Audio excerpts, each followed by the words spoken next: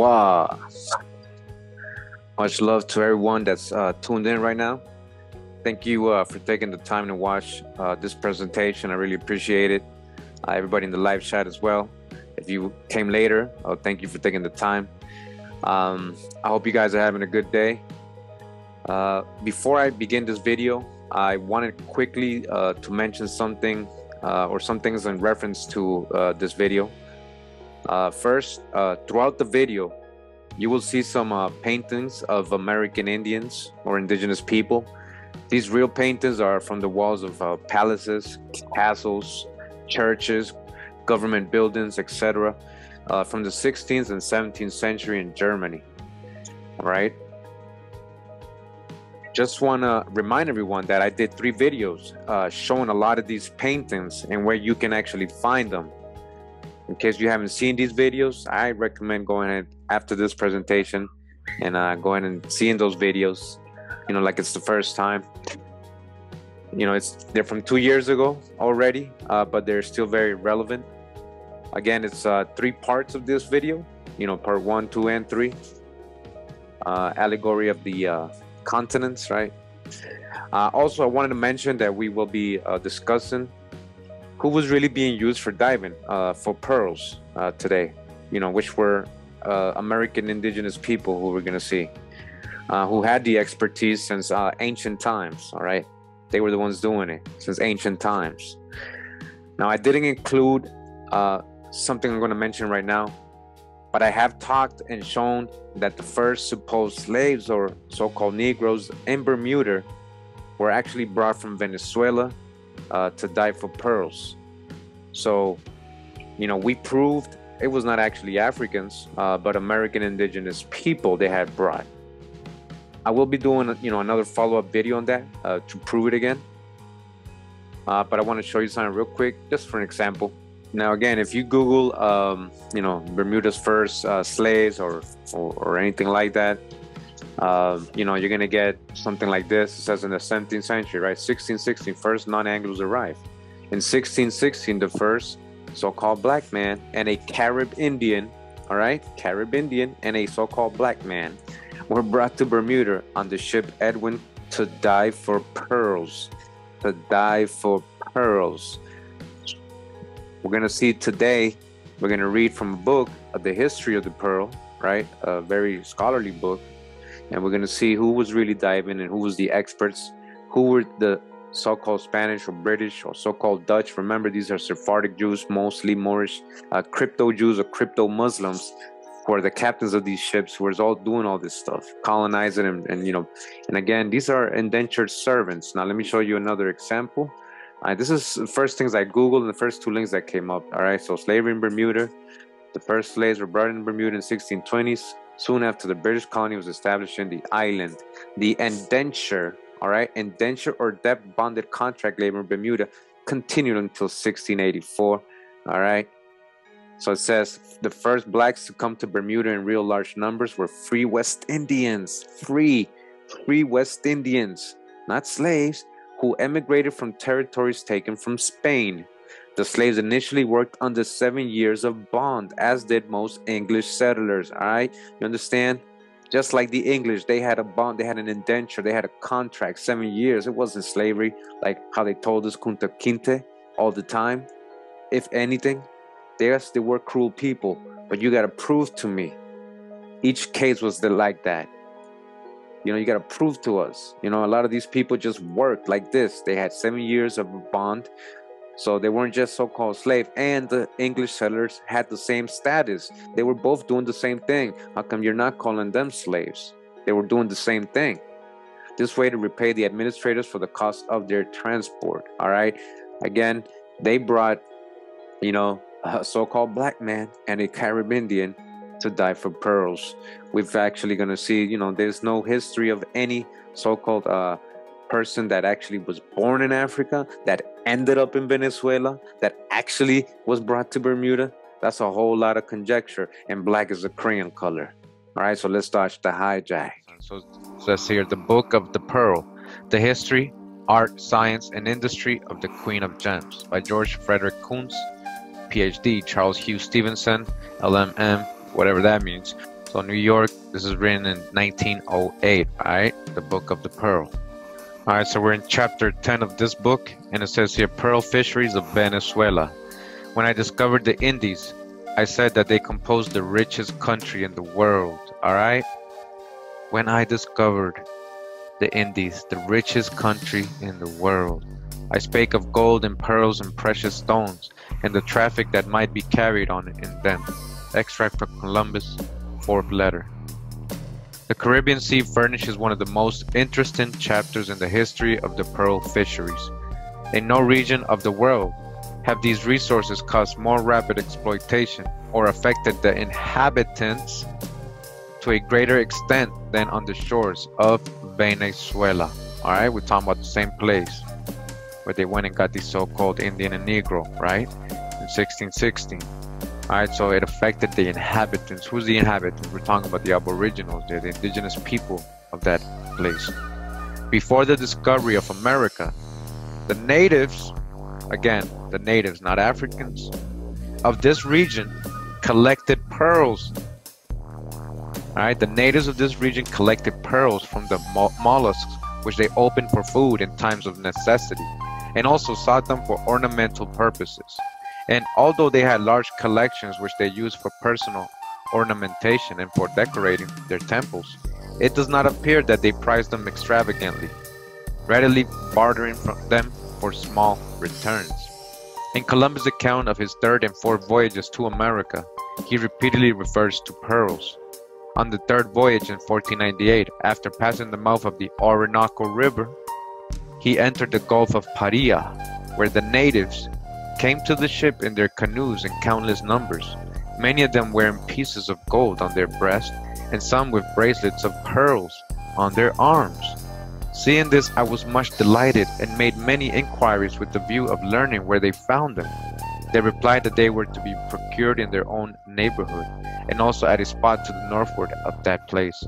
Continuing the book, it says, this expedition of Pedro Alonso Niño was the first financially profitable voyage to America. And I think we got him in our Columbus and his Negro friends videos. He was actually a dark-skinned European. This is a so-called Negro European. This is Pedro Alonso Niño. All right, so it says that he was the first financially profitable voyage to America. After his return, the Cubagua pearl fishery in Venezuela became the object of numerous speculations, and many other Spaniards fitted out voyages, most of them sailing from Hispaniola or Haiti, 900 miles distant.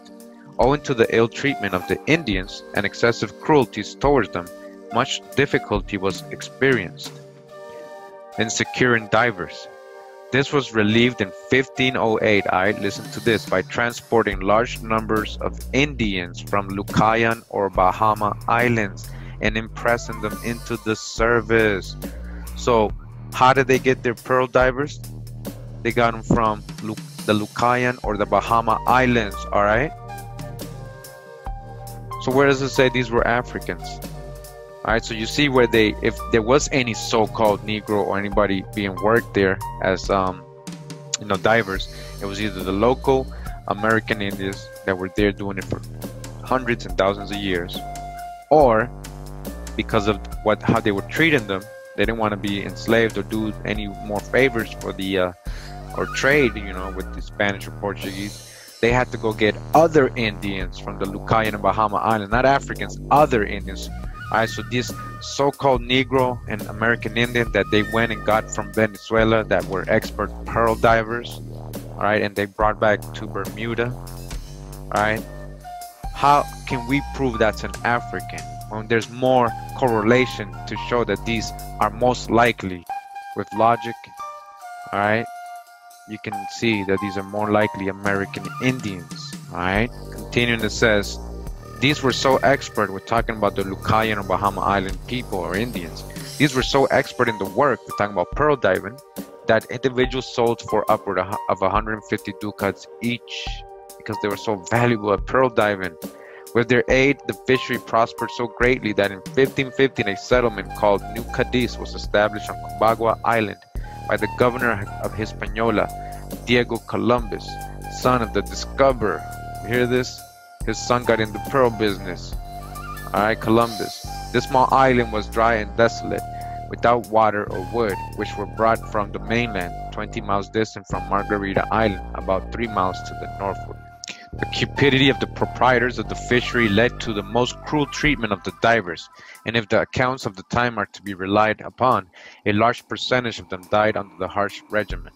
About 1515, the unfortunate natives obtained an earnest and influential advocate in Bartolomé de las Casas, who in 1516 prevailed upon the youthful Charles V to decree that the fishery should be prosecuted only in summer, that the divers should not be required to work more than 4 hours a day, where the depths exceeded 6 fathoms, that they should receive good nourishment and have a quart of wine daily, should have hammocks or beds in which to sleep, and should be provided with clothes to put on as soon as they left the water. And by later ordinances it was stipulated that death should be inflicted on anyone forcing a free Indian to dive for pearls. All right, it was Indians, not Africans. In 1528, the resources of Coche Island were exploited with so much success that within 6 months, 1,500 marks, 1,200 ounces of pearls were secured.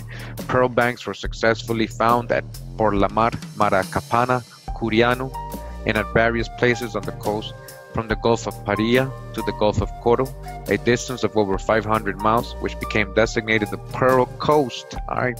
For a number of years previous to 1530, the output exceeded in value of 800,000 papyrus trees annually, approximating one half of the produce of the American mines at that time. And who was working these mines? Who was diving for all this? This was American Indians. It was largely these pearls that enriched the cargoes of many of those famous caravels that crossed the Atlantic to Spain. Indeed, for several decades, America was best known in continental Europe as the land where the pearls came. So you think it was coincidence that they went from Bermuda to Venezuela to look for expert pearl divers? These were Indians that were working these places for hundreds of years already. It says, look, ruined and lost. It says here, Spanish destruction of the Pearl Coast in the early 16th century. All right, this is from Mikhail Perry, assistant professor of history in Texas A&M University. All right, it says in the early 16th century, the area that today comprises eastern Venezuela and its offshore islands enriched Spain with pearls, supplied Spanish colonists with Indian slaves, Indian, not Africans, and generated high hopes of finding interior civilizations rich in gold. Gold Coast, Pearl Coast. This is over here, all of that. Guyana, Guinea. Don't play those word games with me. All right, so real quick before we continue with the video, just before we leave off this town, right? It was called Margarita, where they were diving for the pearls. The indigenous people, it was actually a local place for, hundreds and thousands of years possibly, where Indians were, or indigenous people were diving for pearls. All right, pearl, right? Let's see what Wikipedia says about that. All right, so when you scroll down, on Wikipedia, you find this part. It says when Spanish conquistadors arrived, all right, we're talking about mostly crypto Jews and crypto Muslims, all right, arrived in the Western Hemisphere, they discovered that around the islands of Cubagua and Margarita, some 200 kilometers north of the Venezuelan coast, was an extensive pearl bed, all right, an extensive pearl bed, a bed of pearl oysters. One discovered and named pearl La Peregrina was offered to Philip II of Spain, who intended to give it as a gift for his daughter on the occasion of her marriage, but the king found it so beautiful that he kept it for himself. Later, he elevated it to be part of the Spanish crown jewel, and from then on, the pearl is recorded in every royal inventory for more than 200 years, according to Garcilaso de la Vega, who says that he saw La Peregrina at Seville in 1607. Now, we're going to dodge the hijack. It says this was found at Panama in 1560 by a slave worker who was rewarded with his liberty. Now, remember, these were Indians, all right? These were Indians, so they got no source to verify if he was actually free or a slave or he was just an indentured servant, all right? So-called Indians, sorry, that do this work. Now, it says here, Margarita pearls are extremely difficult to find today and are known for their unique yellowish color, all right? Unique, nowhere else in the world, unique. Before the beginning of the 20th century, pearl hunting was the most common way of harvesting pearls. Divers manually pulled oysters from ocean floors and river bottoms and checked them individually for pearls. All right, so real quick, the etymology, just before we go, I want to see, look at this correlation. It says the English word pearl comes from the French perle, originally from Latin perna, meaning leg or pierna, how we say in Spanish, leg, after the ham or mutton leg shaped bivalve. The scientific name for the family of pearl-bearing oysters, Margaritiferidae. All right, Margarit comes from the old Persian word for pearl, Margarita. This is an actual Persian word, Margarita. The place that Indians were living for thousands of years diving for pearls is called Margarita, which happens to be the word pearl in Old Persian, in the original Persian, which is the source of the English name Margaret, Margarita. All right, so now remember, Margarita Island is where they went and got the so-called slaves, which turned out to be American Indians, indigenous people who were the expert divers. Margarita Island, all right? And I just want to show you where exactly it is in Venezuela. It's right here on the tip on this island right here. This is where they were grabbing their so-called slaves, All right, so now we come back to this book that I showed in my video from yesterday, Pictorial History of America, embracing both the northern and southern portions. Again, remember this book, I was showing it because of the images that were inside, how they depict the American Indians, as you can see here in the front cover of this book. All right, Copper Colored Tribes of America. This is by S.G. Goodrich again in 1844. And this is the Temple of Tolomeco. The Temple of Tolomeco. Take a look at this. All right, check it out. Look at the entrance with all these statues. All right, and look at the so-called Indians, right? The so-called Negroes, right? Look at these Aboriginals greeting the Europeans. All right, so again, this is the Temple of Tolomeco. I want to go ahead and just read something from another book regarding this temple of Tolomeco so you can know about it. So we're in this book, The History of Hernando de Soto and Florida, or record of the events of the 60 years from 1512 to 1568. All right, so remember, Florida was vast and big, reached covered a lot of states back in those times. They considered Florida most of the southeast. All right, now remember, we're going to talk about this temple right here, right? They're drawn in this other book, Pictorial History of the United States, all right? The Temple of Tolomeco. All right, you see these statues? All right, so it says here on page 362 of the Hernando de Soto book, it says, both sides of the road from the camp to this town were covered with trees, of which a part bore fruit. And it seemed as though they promenaded through an orchard. All right, so there were so many fruits as they were walking in the forest on the way to Tolomeco. Tolomeco is a beautiful town and quite noted, as it was the residence of the caciques, all right, the residence of the chiefs, or katzing. Katzing in Hebrew means chief, katzing, cacique. So it's a description of the temple of Tolomeco, all right. Upon the roof of this temple are many shells of different sizes, of diverse fishes ranged in very good order, but they could not comprehend whence they could have brought them, these people being so far from the sea, unless they had taken them in the rivers and streams which water the province. All these shells are placed with the insides out, to give more brilliancy, putting always the great spiral seashell between two small shells, with the interval from one piece to the other filled with many strings of pearls of diverse sizes, in the form of festons, from the shell to the other. These festons of pearls, which extend from the top of the roof to the bottom, joined to the vivid brightness of the mother of pearl, and the shells produce a very beautiful effect when the sun shines upon them. The temple had doors proportioned to its grandeur. There were seen at the entrance 12 statues of giants. All right, that's the image we just saw, made of wood. They are represented with an aspect of so ferocious and menacing that the Spaniards stopped a long time to consider these figures worthy of admiration of ancient Rome. 12 tribes. They say that these giants were placed there to defend the entrance of the door, for they are in a row on each side and gradually diminish in size. The first are 8 feet high, and the others proportionally a little less, in the order of the tubes of an organ. The height of the walls of the temple within is adorned conformable to the exterior of the roof, for there is a kind of cornice made of the great spiral seashell placed in very good order, and between these are seen festons of pearls which hang from the roof. In the intervals of the shells and pearls there is seen in the arches of a quantity of plumes of diverse colors, feathers tied to the roof, feathers on the roof with pearls, and very well arranged. Besides this order which reigns above the cornice, many plumes and strings of pearls hang from all other parts of the roof. Many pearls and feathers hang from the roof, retained by imperceptible threads tied above and below, so that it seems as though these works might be ready to fall.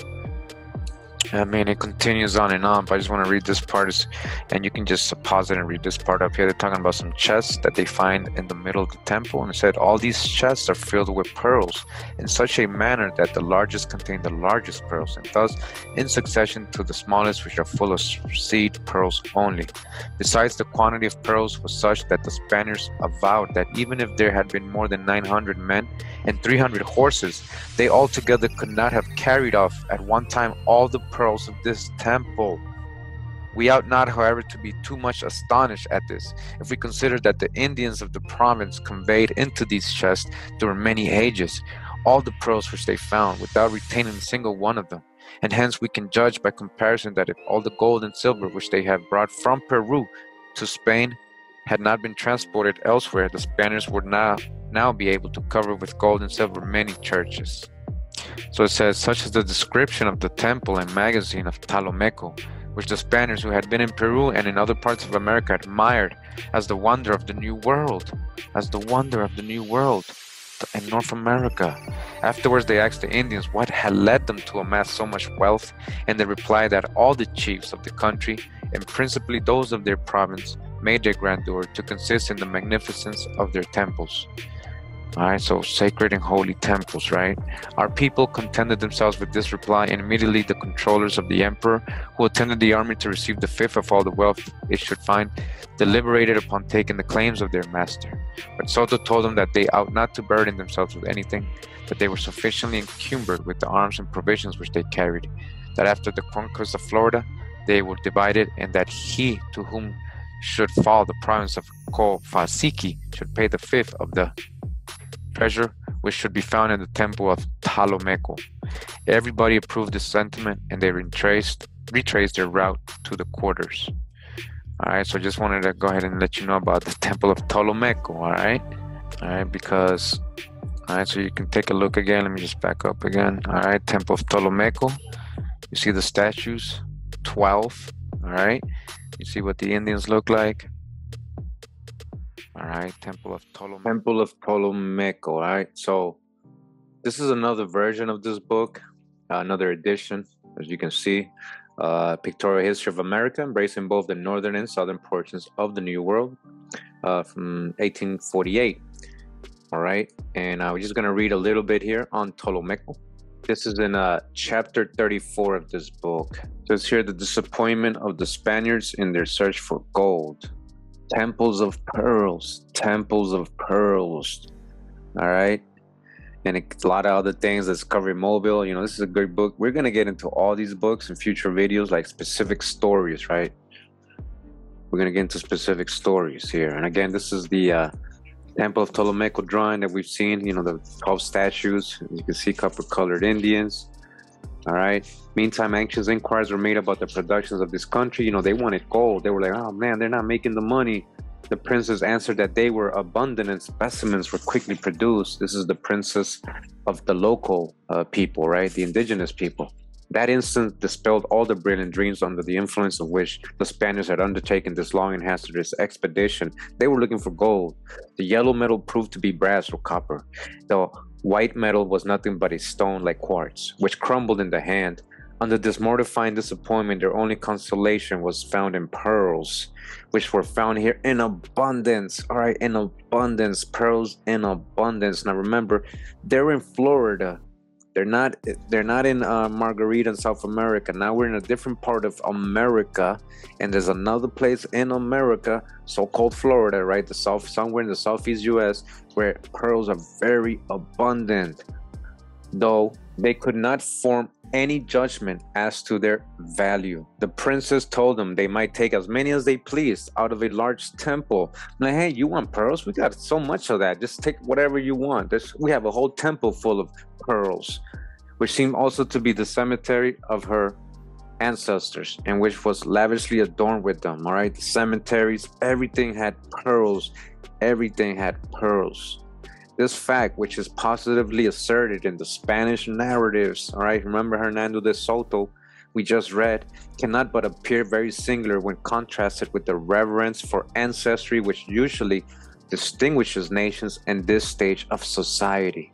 This and another temple were found in reality to contain pearls sufficient to have loaded the whole army. There were so many pearls they could have made everybody in the army. Like there was like 600 of them, right? The Soto had 600 soldiers. It could have been so many pearls for enough for all of them. But remember, they couldn't carry the weight. We just read that they couldn't even carry the weight. They left it. So an abundance which of itself afforded a pretty strong presumption that they were of a small value. The other temple was that of Tolomeco, All right, Tolomeco, the most spacious edifice in Florida. The biggest and most spacious edifice in Florida. It was 100 paces long by 40 broad, the roof formed by 6 mats placed over each other and brilliantly adorned with shells and pearls. The gate was ornamented with 12 statues of giants in full armor, and all round the interior of the walls were ranged statues of men and women of ordinary size. There were statues everywhere, the men completely armed. Right? Doesn't that sound like those Roman temples, or even Egyptian temples? The intendants of the Spanish monarchs were proceeding to levy his fifth upon the pearls and other precious articles found in the temple, a measure which was stopped by Soto on the pretense that they could not encumber themselves with such a burden, but doubtless from a well-grounded fear of provoking the hostility of the natives. You see, he's like, yo, we can't really carry that stuff, guys. But he really was just scared. He's like, you know what? I don't think they're gonna like if we take all their pearls. All right, so real quick, wanted to come to this book now. I know a lot of you know this book right here, right? You guys seen this cover right here? You see the American Indigenous woman being carried here. See the American Indians. Yeah, this is the famous book that a lot of people credit, John Ogilvy, which he did do, but he actually translated it from the original Dutch or German, which was written by Arnoldus Montanus. All right. Now I want to show you guys, in reality, this is the name of it. The New Way on Bekend World of Bekrintrin van Amerika. That's actually, the original. Look, 1671, and it was in a different language and everything. So John Ogilvy just basically translated it. And so we assume, but this is some of the images again. In this book right here, as you can see, a lot of crazy things going on here. Copper colored as always, just like we saw in my previous video. You know how they depict the American Indigenous people always of a dark complexion. All right, so this is another part of the book. We got a lot of crazy drawings in here. So this what appears to be a giant. Honestly, a giant. People like, hey, And we just talked about 12 giant statues, right, in front of the temple of Tolomeco. All right, so real quick, I just wanted to go ahead and show you, about this book. Go ahead and Google it. America being the latest and most accurate description of the New World. You'll see the images, or just put John Ogilvy drawings on Google, and you'll see a lot of the different images for yourself. So I'm on page 216 of this book, chapter 3, it says here. And I'm going to see if we can try to figure out what this temple of Tolomeco is. You guys might know better.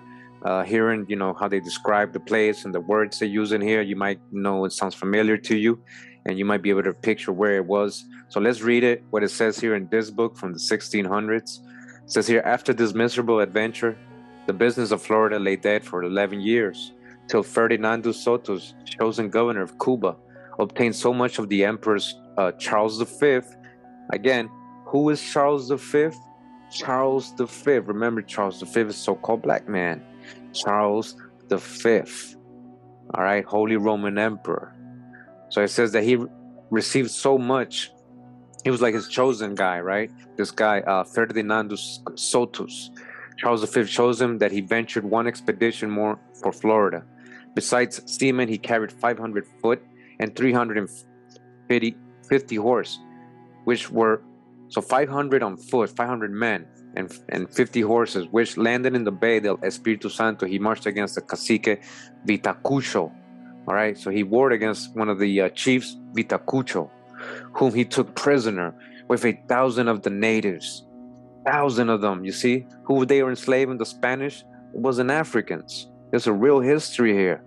Whom he either put to the sword or caused them to be torn in pieces by dogs. You see the cruelty? And staying all the winter in Appalachia, all right? Appalachia fortified that place and furnished himself with provisions.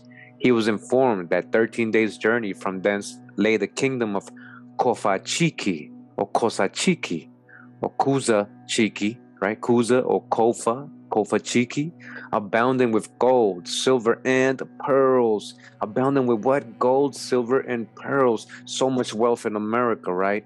Where you think natural resources really come out of? More. We got a future video I'm going to do on gold. It's going to be awesome. I'm going to show you how gold was so abundant here in the Americas. and why the Spanish wanted so much of it, right?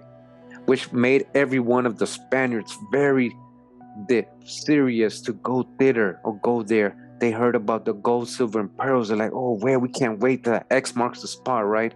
Treasure, right? Notwithstanding, the way was very dangerous for the valiant Floridians lying in the ambuscade in the cornfields. All right, they gotta be careful because the Floridians were in the cut in their little cornfields, right in the cornfields, maize, corn. Who had corn first? The start of agriculture was because of corn. Check out my corn videos, 4 parts. Wounded and killed many of them by shooting from thence. All right, so the Indians were kind of killing some of them. Soto, so soon as March approached, set forward on his way. In the poor province of Achalaki, he found a few young people, and the old, most of them blind. From Kosa Chiki or Kofa Chiki or Kuza Chiki, he was followed by 4,000 natives who carried the Spaniard luggage, 4,000, and served them as guides through woods and wilderness. There was 4,000 of them helping these cryptos. Remember, these are so-called black people too. These Spaniards, these are cryptos, most of them, crypto Jews or crypto Muslims. All right. The 7th day, they stopped at Great River. With their Sotos sent 4 companies to seek out a passage over. The Great River, huh? I wonder if that's the Mississippi. After 7 days, right? They walked for 7 days, so they went far wherever they landed, and they went far 7 days, and they got to the Great River. Remember that Great River, Mississippi means Great River in the Ojibwe Chippewa language, Great River. Also, the Nile, right? Nile is the Greek word, which also means Great River. So which was the real Great River?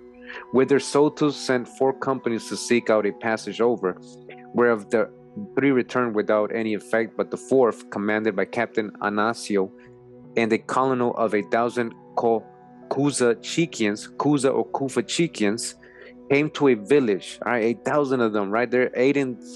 A lot of them got allies, right? Different tribes allying with these different Spaniards. All right, came to a village built along the river, in which they made a miserable rout, killing all they lighted on, and hanging the skulls of the dead by their sides. You see this? What's going on? This done, they marched back. Sotos, at last, espying a village on the other side of the river, beckoned to the natives to come over to him, whereupon 6 came immediately, who, understanding that he desired their friendly assistance and trade, promised to acquaint their governess, being a young maiden, who soon after came over to Sotos and presented him with a string of pearls. What? They gave him what? A string of pearls, right? Where we learn about today, pearls, right? The abundance of pearls. Who's giving them this? An Indian. They're the experts. They're the pearl divers. He complained to her for provisions which she promised in part of store him with. All right, so they were talking about the princess. They were expecting gold and everything, and she brought him pearls. Crossing the river, he found a brave country where were pearls as big as gray peas, copper, or golden color, but no gold. They were pearls so big, so many pearls here, right?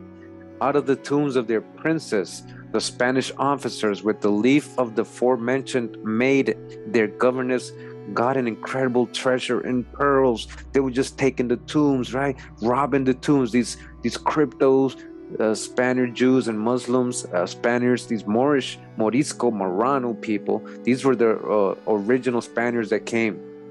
Yeah, they were taking all the treasures in the tombs, all the pearls. Remember the chest full of pearls. In the village Tolomeco, they did the like, just like in Tolomeco. Remember Tolomeco?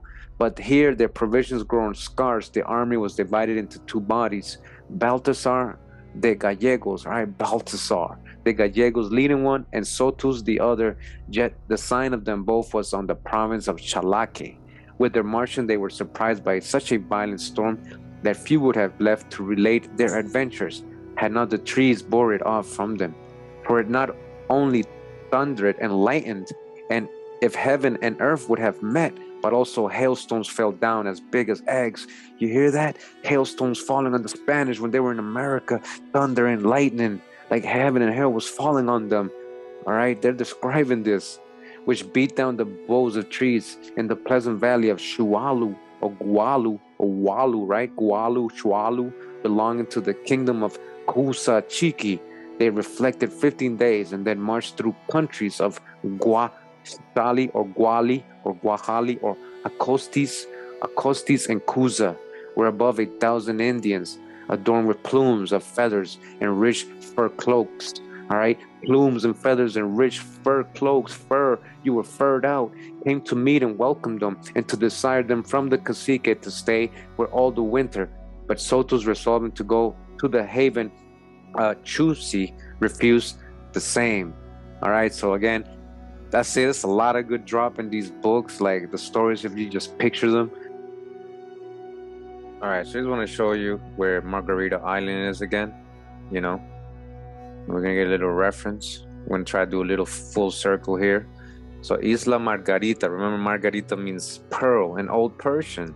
Is this the original Margarita? Who named it, right? How did they know? You know, Margarita, and there's so much pearls there. You saw how much wealth. This is just one video. I read a lot of times how much pearls they got out of the Spanish and how much riches they made because of that. Now I want to show you, you know, from here, they say they were going to Bermuda, right? Bermuda is right here.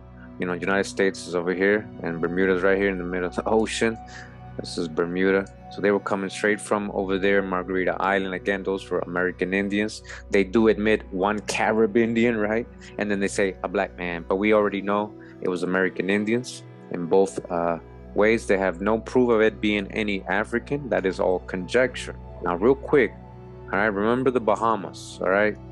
Talked about the Lucayans being actually the ones who were being enslaved and sent to Margarita. Remember, told us in that book, The History of the Pearl, that they were bringing Lucayans to die. The Lucayans from the Bahamas. The Lucayans from the Bahamas. All right? What did we learn yesterday, my new video from yesterday, about the Lucayans?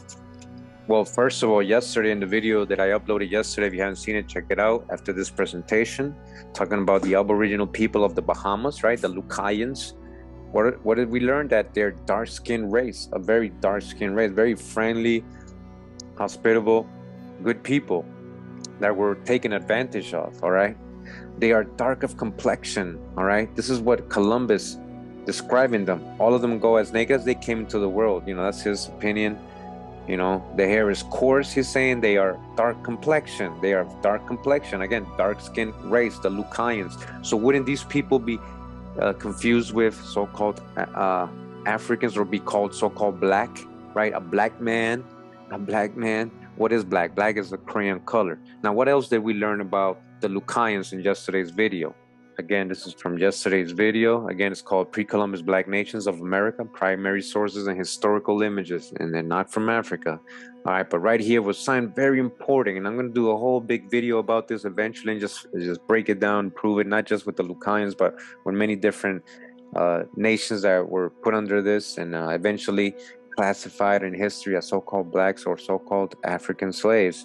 But in reality, we know these are people of dark complexion, the Lucayans from Bahama, who were living in an Eden-like simplicity and happiness in their island. See? Now, what does this say? It says 20 years later, when the Spaniards had exterminated nearly all the natives of Hispaniola, they stole away the Lucayans to the number of 40,000 to slave in the mines and on the plantations of Hispaniola. So now, first of all, they were telling us that when they ran out of so-called local labor or indigenous slaves, they were going to Africa to get more to replenish them, right? But look what they really came. They came for the Lucayans, and then, you know, not just the Lucayans, but these are one of the people they came for. Look at this, 40,000. All right, so a lot of these, it says after 50 years, they became extinct. No, you're not extinct. You're still here.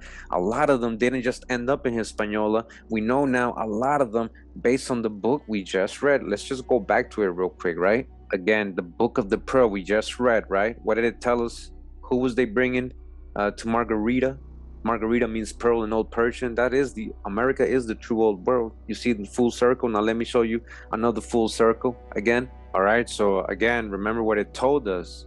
And remember where the Lucayans were taken, supposedly, right? 40,000 of them were taken to Hispaniola. Now, where were these so-called Spanish coming from to supplying the divers?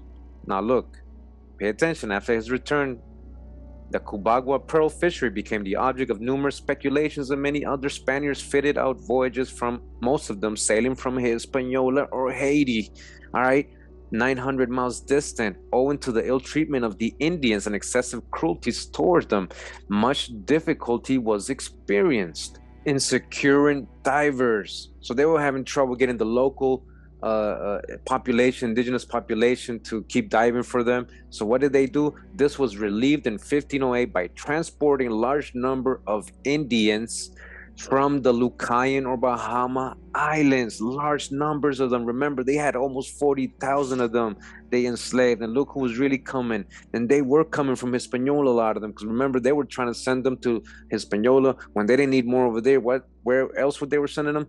To Margarita here in Cubagua Island, Margarita here, to dive for pearls, right? Margarita and Venezuela. And this is where they supposedly got the same so-called black man and a Carib Indian to go to Bermuda eventually. It's a full circle. You guys see the hijack. I hope you guys understand. This is big. With their aid, the fishery prospered so greatly that in 1515, a settlement called New Cadiz was established on Cubagua Island by the governor of Hispaniola, Diego Columbus, son of the discoverer, right? New Cadiz. Cadiz, that's a Moorish town, isn't it? So again, let me show you the journey. So the Lucayans, right? The Lucayans came from here, Bahamas, right? They were sent all the way down here to Venezuela's Margarita Island. All right. From there, some of them eventually ended up in the Bermudas Islands. You see, full circle, and it was never anything to do with so-called Africans or any other people being enslaved. This was local population a lot of the times. Again, I've done many videos about American Indian slavery. Make sure to go back on that whole series from Indigenous American to African American, so you guys can get the information. Again, we've proven who the Spanish, who the Portuguese, the Dutch, so-called English, all these so-called tags, you know, who they were really using for their labor, for their indentures, for their encomiendas and so-called slavery. And the other source, again, was coming not from Africa, but from Europe. From Europe, their indentured servants, their unwanted, all the Sephardic Jews and Moors they were getting rid of, Huguenots, Protestants, you know, undesirable, the Black Irish, all this stuff, the Jacobite prisoners, everything we've learned. All right, we got to start really getting over our beliefs and just start going with the truth and the history. All right.